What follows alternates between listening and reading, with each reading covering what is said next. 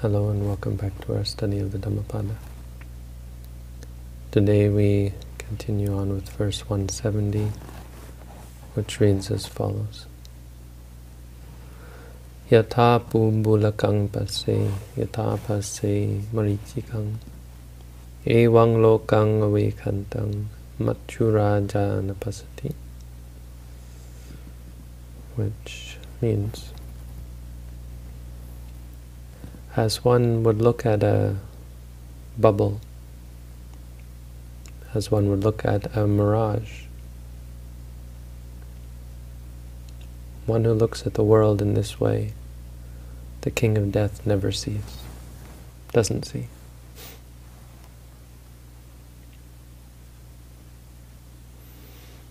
So, here we have a short but sweet story. I think it's quite useful for instructive purposes. There's a good message here, especially for meditators. This is a story about 500 vipassake bhikkhu. So vipassake bhikkhu, monks who saw clearly, who were practicing to see clearly. Vipassana, right? Vipassake.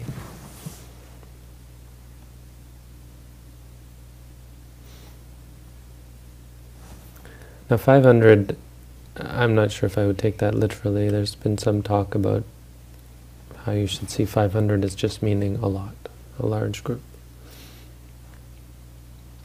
And this was a large group of monks who obtained meditation subject from the Buddha. He taught them how to meditate, probably some sort of combination of samatha meditation, vipassana meditation, teaching them how to calm their minds and how to clear their minds, cleanse their minds. Right? And they went to the forest and they practiced meditation, devoted themselves to it, but they couldn't gain any attainment. They practiced for quite some time, and they thought, well, we gained all this knowledge from the Buddha. We gained all these meditation subjects, or whatever subject they gained, and they thought, it's just not working. Let's go back to the Buddha and tell him it didn't work, that he needs to give us a new meditation subject. Now on the way back, they came upon a mirage, which I'm not sure, I've never seen a mirage, but I imagine it's something you'd see in a desert, right? In the movies you see. Some sort of mirage. The text actually doesn't elaborate on what sort of a mirage they saw. But it is possible that you see, now that you saw them when you're, normally you'd see them when you're dying, or when you're dying of thirst, and then suddenly the delusion. Meditators see mirages in the middle of the night, right? You look at the floor and you see all sorts of crazy things. And you're practicing all night sometimes and you see things in the wooden floors, and it can get kind of crazy. But I suppose in nature it's possible for them to see something. Hey, doesn't that look like maybe a windstorm, and it looks like something, or a cloud. You see clouds that look like bunny rabbits and so on. Not really important. Somehow they saw a mirage. And this picture, this looking at the mirage, they found themselves entranced by it. I mean, it must have been something very strange in nature that they found themselves transfixed by it, and they focused on it, just standing there or walking or whatever, maybe standing by the side of the road. They saw this mirage and they just stared at it for a while, and it really calmed their minds down.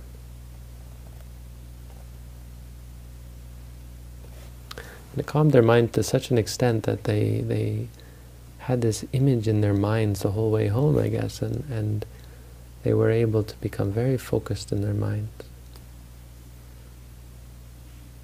And then they got back to the monastery, and as soon as they got back to the monastery, it started raining.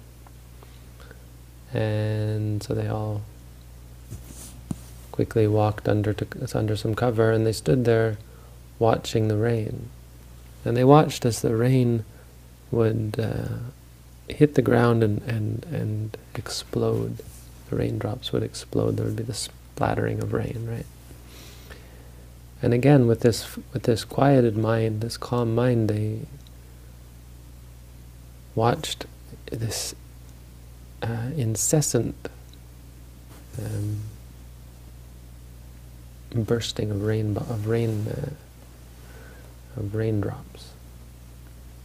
and it somehow resonated with them. And again, this time, it didn't calm them down. It kind of agitated them, and they started to feel like this is what life is. This is what life is like. This incessant experience of,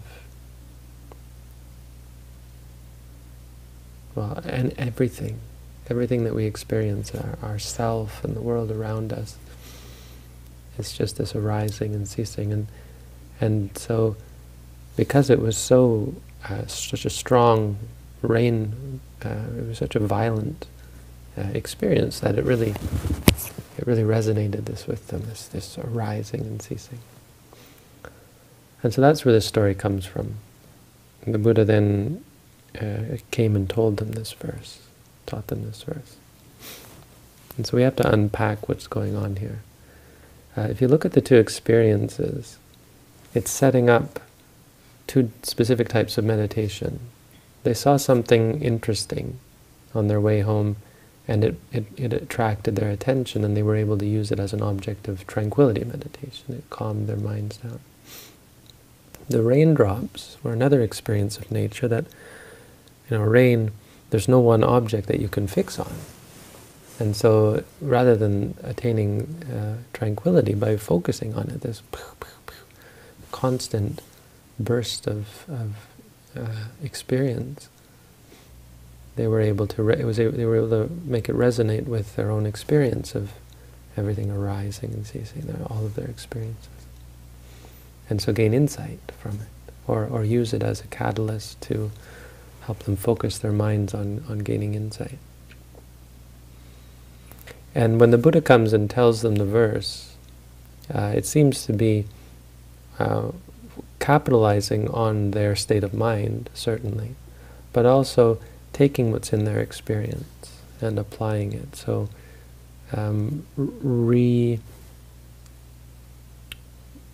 we're shifting their focus and realigning shifting their attention to what is really important. So let's go through what's really important. I think the first, an important lesson that comes from the story itself is that, first of all, don't be discouraged when your meditation doesn't bear fruit, because the work that you do in cultivating mindfulness and all the good faculties, confidence, effort, concentration, wisdom, and most importantly, mindfulness. The work that you do in cultivating this isn't lost. I talk often about not being discouraged or concerned with results, but ask yourself whether your quality of mind is wholesome. And the further you get in meditation, the more clear that will be as a source of confidence and inspiration. In the beginning you want results, you need some sign that it's working, but a sign of progress is to stop looking for results and start looking at now. You're being able to have complete conviction about what states of mind are wholesome and what states of mind are unwholesome, which are good for you and which are bad for you. And to be clear when your mind is in a good state.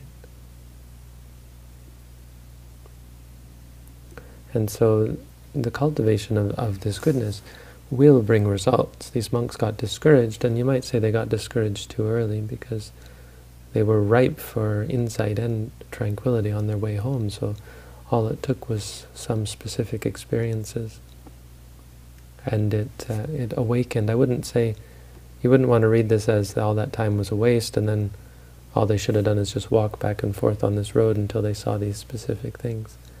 No, their minds were primed for this through all the practice they had done.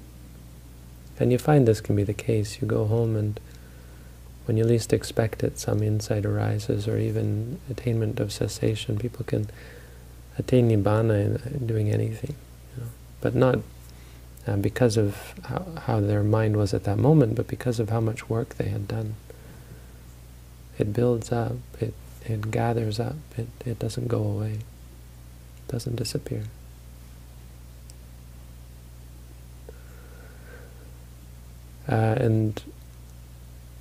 But the second lesson, I think, is that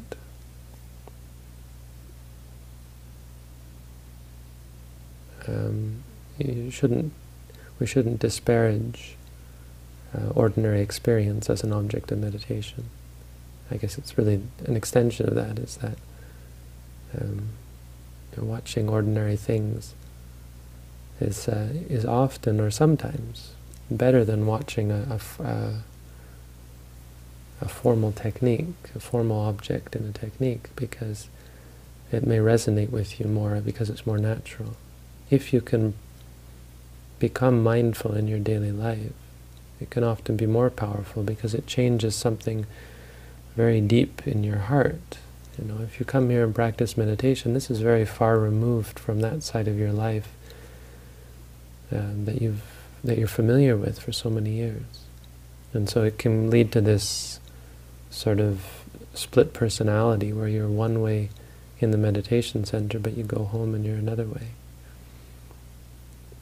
If you manage to be mindful in your daily life, that's no longer the case. You're able to change the very core of your personality.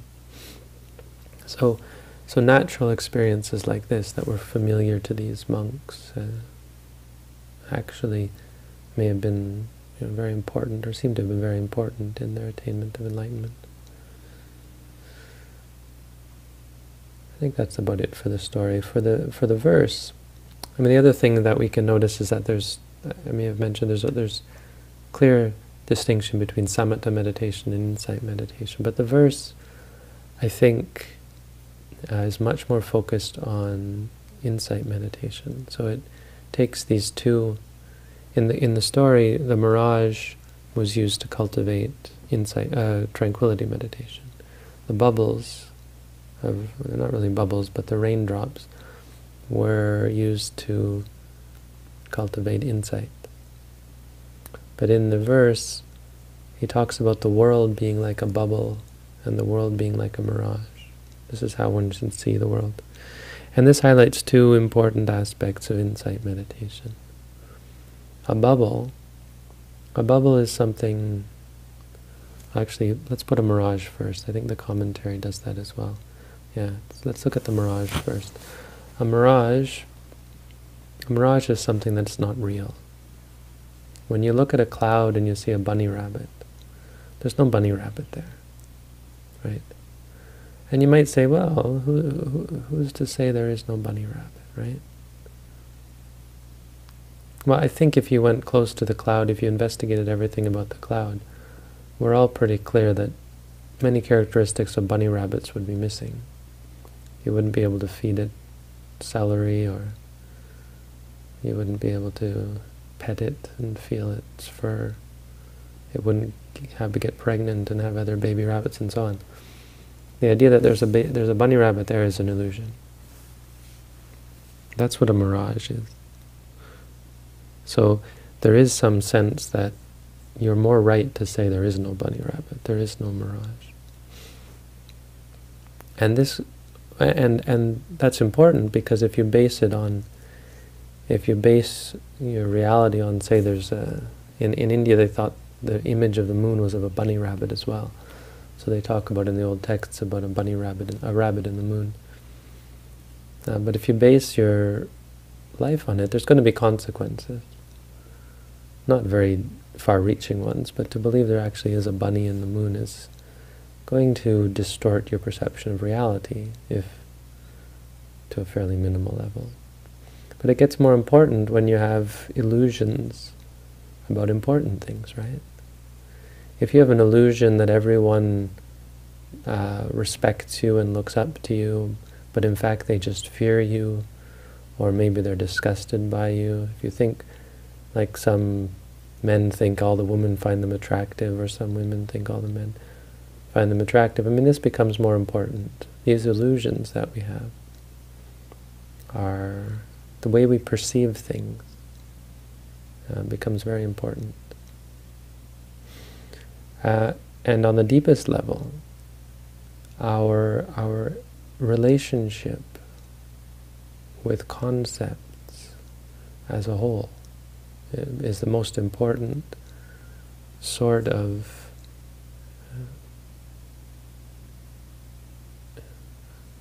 part of this concept of illusion. Because a concept is an illusion in some sense. And by concept, let's understand what we mean by concept. A concept is the concept of a microphone, or the concept of a carpet, a concept of a person. It's a concept because it only exists in the minds of the people who think of it, in the minds of sentient beings. A person doesn't exist in ultimate reality. You know, if you take apart a car, you don't find anything, you don't find a car in there. If you take apart a human being, you don't find a human being.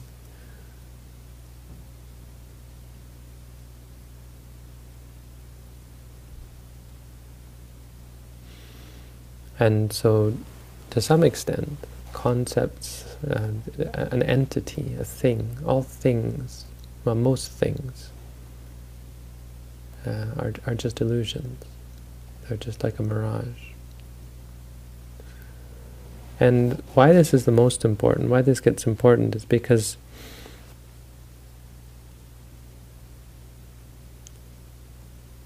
the way that entities work, because they're based entirely on our mental perception of them, is that they are then subject to and distorted by our minds. So all the people around us, our family, let's say, we think of our family in a certain way and we become fond of them, and we have the idea that they're going to make us happy, and we have expectations about them, we have narratives about them, our loved ones, our romantic partner. I think a romantic partner is one of the clearest, because you have conceptions about who they are based on this entity that you've created. But in fact, what are they? They are a mass bundle of confused, often convoluted, messed up habits that have developed over their lives. And so a big reason why we're disappointed in our family and our friends and our lovers and so on is because we had a view of what they were, and that view was shattered, or that view, the reality did not align with that view. This is a way of describing death. When a person dies, well, your idea of them is as alive, and so reality is not as you want it to be. And we're constantly out of sync with reality as a result of our living in a world of concepts. You can see this as a meditator. When you practice meditation, this changes. And you look at people and you have an understanding based on your own experience of what they are, that this is just a complex organism, a system of experiences. And so you have very little expectations, because you're clear that you don't know what's going to come next. You're much clearer that things are much more complicated than just saying, oh, this is so-and-so, and they're this sort of person, they're like this, like that. You start to see, at least, that things are very complicated.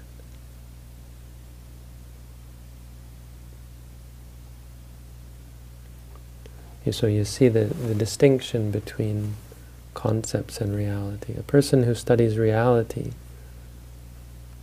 is able to see experiences arising and ceasing, and is able to see that the world is, or the world of entities is just a mirage. The other side of it is the bubble side, and this is the arising and ceasing. He says one should look at the world as a bubble. Bubbles are things that arise and cease. The imagery of a bubble is to give you the sense of something that pops, something that just disappears. Where did the bubble go? It's just gone. And this is the other side of this idea of the problem with concepts, because experiences are chaotic, impermanent, and concepts are not. I have concepts of people who have died. I have concepts of my grandparents. I can conceive of them in my mind and think of them, but that person only exists in our minds, the minds of the people who knew them. Reality, who knows where they are? Certainly their body is totally gone. I was away in Asia for a long time, and when I came back, my parents, they had all gotten older. And my parents, my family, they had all changed. Someone you haven't seen in a while, it really can shake you up, it can shock you, surprise you, when you see how much they've changed. How much I had changed. When you go home as a meditator, sometimes you find your family is quite shocked. It feels like you're a new person, and they sometimes mourn the loss of the person they loved because they were clinging to them. I mean, these are just simple examples, but this goes on incessantly throughout our day, not to mention our lives.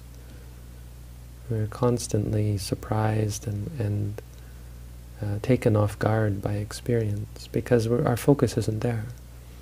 Our focus, say, during a day is on, let's say, the meal. So we have, okay, here's our meal, and this is set out, and I got some soup, or I got some salad, or some rice, or whatever. But then you take a bite, and it's not how you expected, and there's disappointment, or it's too cold when you want it to be hot. And when we're dwelling in concepts, see, our mind is preoccupied. When we dwell in reality, when we're with this experience moment by moment, when we learn, when we become familiar with this, then this idea of being surprised and upset is just totally foreign. It has no place. Our relationship with reality it arises and ceases, it comes and goes, moment by moment. It's important to understand that reality is quite simple in that way. And our relationship with reality never has to be one of fixing, changing, and certainly not getting upset or reacting to it. Our relationship should be seeing that it comes and goes. Comes and goes like a bubble. And the second part of the verse, if one does this, looks upon the world in this way, the king of death will not see them. So what does this mean, the king of death won't see them? It's an interesting phrase. What it means is they won't die, obviously. But it's interesting because, well, they will die. Everyone dies. Even enlightened beings die.